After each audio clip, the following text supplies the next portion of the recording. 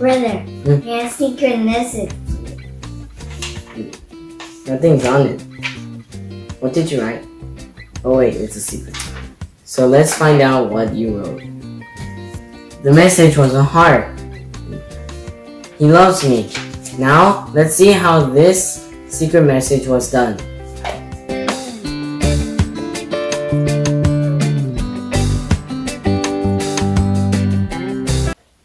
Hi everybody, today's experiment is secret message writing. This experiment has two parts, the writing and the revealing. First of all, to write, we need copper sulfate, water, and some blue paper. Now, why this paper is blue is because the copper sulfate aqueous solution needs to be hidden in order to be a secret message. And the aqueous solution is blue. So the blue paper will hide it. So let's make the solution.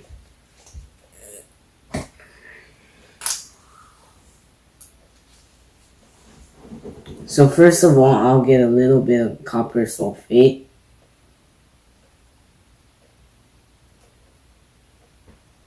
And mix it into the water. Oh, wait.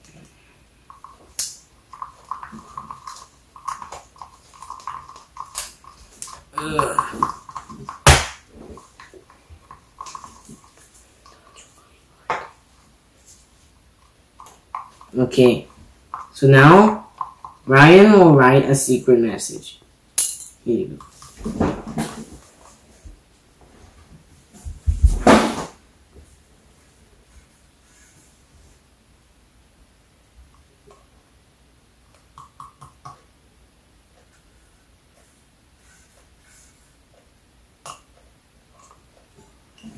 Okay, so he had written his secret message. Now, let's reveal it with ammonium carbonate. Now, ammonium carbonate will reveal what he had written. So, just one big spoon.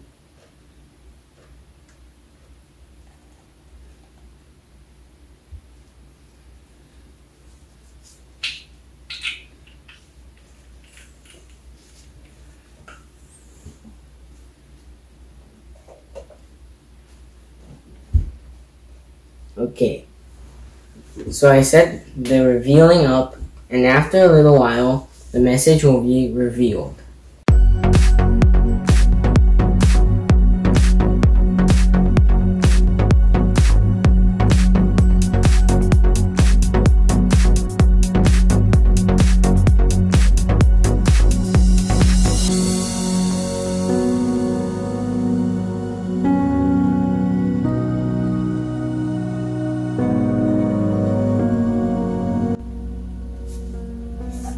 His secret message was a heart. Now, let's see how he made this heart. Now, let's see how this reaction occurred.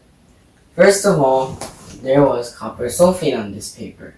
Believe it or not, it wasn't actually pure copper sulfate. It was actually a complex that also contained 5 water molecules, even in its dry form. So it actually looked more like this. And then there's the ammonium carbonate. Now ammonium carbonate, it looks actually like this. So first of all, there's the ammonium cation. 2 of them actually. So I draw 2 of them. And then the carbonate anion. I actually drew them a little weird way. Okay, so ammonium ions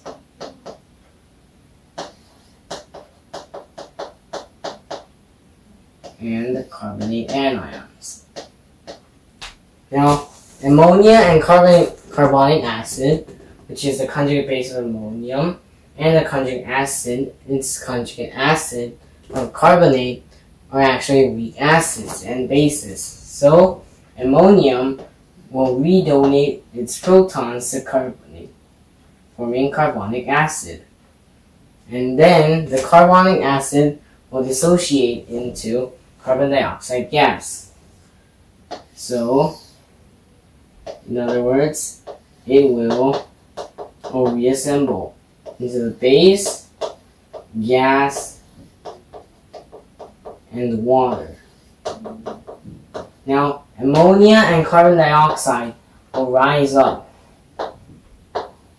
And it's actually the ammonia that will have a visible effect on the complex. Once the ammonia invaded the complex, its atoms will start bonding with the ions.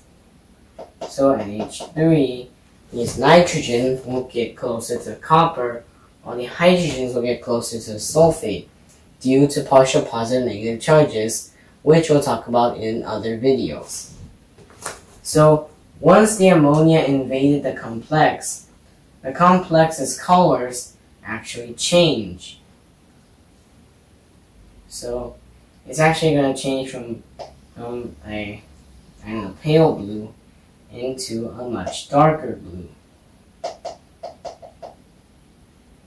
So like this, the complex had been disturbed.